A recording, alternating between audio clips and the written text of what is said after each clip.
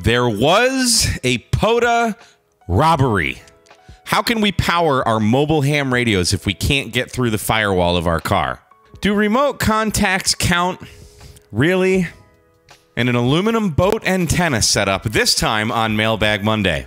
What is happening, everyone? Thanks for tuning in to Ham Radio Tube. My name is Mike. If you have an amateur radio-related question for me, shoot me an email, k@mrd@icloud.com, and you just may have one of your questions featured on an episode of Mailbag Monday. Today, we have 4 great questions for us. Actually, one is a tale of woe. So let's dive right into it. This viewer is writing, I recently had an activation at Georgia State Park where I was trying out a new Bioenno 30 ampere solar controller. I'd been using a Buddy Pole Power Mini 2, but I was using the newer unit that day. So I had the Power Mini 2 laying on the picnic table to do A/B comparisons. A couple dropped by and were very curious and friendly. The guy was very inquisitive and seemed technically familiar, but not competent. They seemed like nice people. I noticed that the Power Mini 2 was missing, and by the time I noticed, the thieves were long gone. $175 down the drain. Frankly, the experience has led me to adopt the Air Force 2-man rule. I'm very hesitant to do activations in active areas of parks with passersby alone. My question is this: have you had any negative experiences at parks with people trying to walk off with your stuff? I guess the lesson here is never turn your backs on people and POTA on with a buddy or budette. So that sucks. That just straight up sucks. No, to answer your question, I have not. I have had people come up to me on multiple occasions. While I don't mind it, I would say that I'm not, everybody says, oh, be an ambassador to ham radio and give them the old preach of ham radio is great and this, that, and the other thing. I'm not that guy. I'm not that guy at all. I'll be nice to you, but I'm also very, not very, but I'm a little standoffish when people, obviously people are curious. They want to know what you're doing, but I've always got my guard up when I'm approached by just complete strangers out in the wilderness. Now, I do try very hard to activate where people are not. I will try and find a place away from everybody else. But inadvertently, and this has happened, you set up an antenna in the middle of the desert, someone is going to want to walk through it. Literally happened to me. So, no, I haven't. I feel pretty safe where I'm at in Huntsville State. I've forgotten stuff and literally left my whole station there and came home. I live 15 minutes, so a 30-minute round trip to and fro the park. I've left all my stuff out there. I actually forgot my Pactena mast, the one that's in that bag right there, at the park. It was leaning against a tree for like 2 weeks. I'm looking all over for this thing. I go back to the park. It's leaning against a tree. It's sitting there. So no, I haven't had that happen. But there's bad actors out everywhere, so I'll always be a little on guard, especially when, our stuff is expensive. There's a couple $1,000s worth of radio gear typically when we go out portable. So yeah, you got to keep it protected. I don't know if I'd let that ruin your experience, but maybe be a little more aware. That's another reason I hate wearing headphones. You lose that spatial awareness. I always want to know what's going around me. I always have a gun on me, Second Amendment, that kind of thing. So, yeah, but that sucks. I'm sorry that happened. Next, we've got a question about powering your mobile ham radio. He says, I made a terrible mistake and bought a 2023 Subaru Outback after a tornado wrecked my previous car. That sucks. For 2 reasons. The Subaru is great, except it isn't ham-friendly. Among other things, there appear to be no available firewall grommets available for passing power leads into the passenger cabin. I feel you. My knowledge of the car doesn't permit me to drill into the firewall and install my own grommet, possibly wrecking wiring for the Subaru safety features. Sure, that would happen to me, guaranteed. Those wires seem to be hidden everywhere. Should I take it to a dealer, go to a stereo installation business that knows about Subarus, or look for a radio that requires less than 10 amps available at the lighter sockets? Trading cars is not an option, but I'm tired of using an HT and a speaker mic as a sort of mobile rig. Dude, I get you, man. So I've got a 2011 Ford Fusion Sport. There is no way to get through the firewall. People have emailed me. They're like, here's a YouTube video on how to do it. It's not happening. Okay, don't email me. I don't care. I'm using the cigarette lighter port in my car. I bought just a cigarette lighter plug that had 2 wires going off, cut the 2 wires, put power poles on them, and I unscrewed the tip. There was like a 5 amp fuse in there, and I shoved a 20 amp fuse in there, and I'm running my 50 watt mobile VHF UHF radio off of that, no problem, for like 6 years now. Pretty much ever since I become a ham, that's how I've been running this installation. Never had a problem, never blew the fuse, nothing. It's just, it works. Now for single sideband, since I have no idea what kind of radio you're using, I'm assuming you're just talking VHF, UHF, but in the back of my car, underneath the seat, that other power pole is running to this MFJ voltage conditioner. It's the MFJ 4403, and that allows me to, I don't know what kind of voodoo is inside of it. It just works. But basically it allows me to run, if I'm running mobile and I don't, usually I use my battery when I'm running my 891 in the car. But if I'm driving and I can have the 891 plugged into this little box, there's power poles on the back, and it conditions the power. And I mean, there's probably a capacitor or something in there that allows for the current draw, but it just works. So that might be something you want to look into. But as a kid, you know, when I was like 18, 19, 20, I was one of those guys that had the subs in the stereo in the car, blasting heavy metal. Of course, it would never be rap. But yeah, I mean, go to a car dealer, go to the stereo installation. They have this little pneumatic jabber thing that'll get through the firewall no problem and do a nice job if you want to do something a little more professional and don't want to use your cigarette lighter, because I mean, there is a wire there sticking out. But either way is pretty inexpensive. You know, it's like $150 for that little box that I have in the car. You know, who knows what kind of wires are actually going to my cigarette lighter plug, but like I said, after 6 or so years of running it that way, I've never had a problem. So where there's a will, there's a way. So hopefully that helps, and thanks for writing in.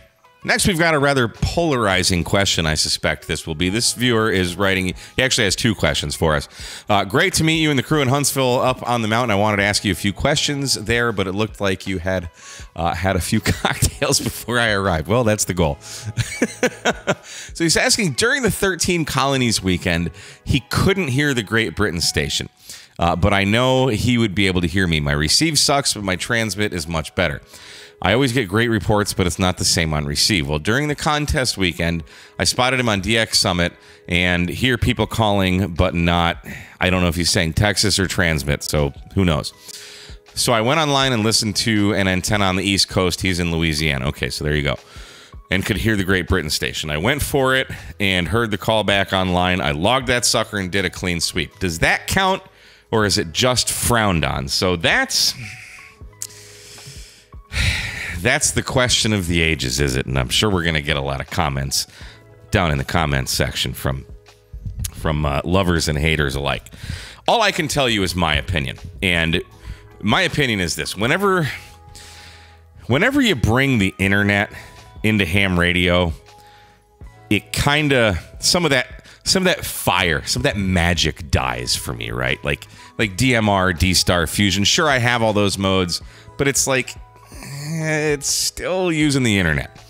So to me, it's not real. God, I hate to sound like this. It's not like, it's not for me. Let's just put it that way. If I'm going to work a station like the 13 events colony, and a 13 Colonies event, and I love working that event, if I don't hear them on my station, I don't hear them. That's it. I don't want to work a remote station.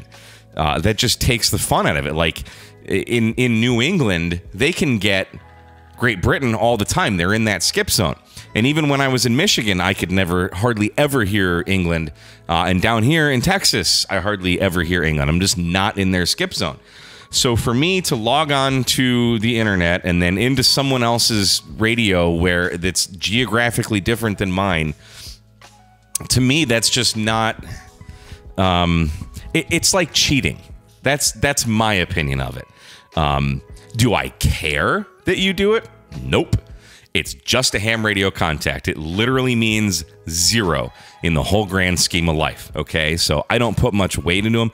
Is it neat to get contacts? Of course it is, but does it mean anything? No, it doesn't, other than that piece of paper that, you know, you send in your $5 and you get. So, you know, if you are morally and ethically okay with logging on remotely, knock yourself out. You know, do what you got to do. But for me, no. I've been offered other people's like Flex Radio's big on that. Like, hey, you can log into my Flex Radio if you want. I'm like, thanks, but no thanks. Like, it's not my jam. I want to use my radio and my antennas and my propagation, and that's it. If I hear you, great. If not, that's great too. But I don't know. That's just my thoughts on it. So take that for what it's worth. Guys, let us know what your thoughts are. Is remote fake ham radio? Are you not a real ham if you use remote? No, we're not going to use any of that real ham crap on here. But what are your thoughts? I know a lot of guys like it. I know a lot of guys kind of like, but you know, that's a great thing about ham radio. There's a million things you can do, and there's 2 million opinions on every one of them. So, but next he's got another question. He says, my next question is grounding aluminium boats. For you UK guys, aluminium. They add an extra syllable there. I plan on doing some POTA in the swamps and don't really have any hard, I think he means ground, to set up a station, so I was going to operate from the boat. That's cool. I have a JPC-12 center loading vertical antenna and an ATOS 120A. I also have an NFED 40 through 10 wire. Would any of those antennas work? And any suggestions for setup? I do have a clamp mount for the vertical antenna. So not having a boat, my official answer is I have no idea. Try it. Let us know. But here's his boat. I do have thoughts. I'm a ham, of course. Yeah, I have no idea. I suspect you would do quite well, especially if you're on saltwater. We also don't know what radio you're using. I would assume it's a Yaesu radio that's compatible with the ATOS. For me, I would take the ATOS because I have an 891 and it's compatible with that. The JPC, you gotta tune it and all that stuff. So, but essentially the same thing. It's a loaded vertical antenna, right? So here's the thing: you're gonna need a good connection to ground, and it looks like your whole boat is painted with camo. So you're gonna need to do one of two things. If you're gonna use that clamp mount, you're gonna need to scrape off some of that paint so you can make an electrical contact with your boat to the shield, the ground part of the antenna system. You can use your boat as your ground plane, essentially. So that would be cool. If you're in saltwater, heck, take some wires and literally throw them in the salt water, and you'll have an amazing experience, I would bet. Now, with the JPC or the ATOS, if you have a tripod, heck, you could set that up right in the middle of that of the bow of the boat there. Looks to be pretty flat there, so long as you're not in rough seas, and throw some radials out. And I mean, I think you're going to have great success with that. You might want to make sure your engine's off. That might produce a bit of RFI. As far as a vertical or just an NFED half wave, if you can have a way to, so if you have like a 10-meter mast, you could run at least a 20-meter section of that NFED half wave if you have it linked. You could take the 40-meter section off and just run 20 as a vertical. I don't know how you'd run all 60 some odd feet of an NFED in that configuration, but if you could just attach a mast somehow and get it up there, you could run the 20-meter element as a vertical, and that would do pretty well for you. But I mean, try it out in the driveway. Let us know what works. I have no idea, but I would rock that ATOS. I think that would be great for you. So cool project. I hope you have a lot of fun out there in the swamps. That sounds fun in Louisiana, man. I was just in Louisiana last weekend doing some activations. So not in the swamps, though, but that would be cool. So great questions. I'm curious to see what your success is with that, but the verticals are going to be a lot easier for you than the wire, so I would rock with that. So thanks for writing in. And guys, if you have an amateur radio-related question for me, shoot me an email, k8mrd@icloud.com, and you might just have one of your questions featured on an episode of Ham Radio Tube. Is that what this is called, Yo? Yes. Okay. Mailbag Monday. That's what I meant to say. Anyway, thanks for stopping by. We'll see you again on another episode of Ham Radio Tube.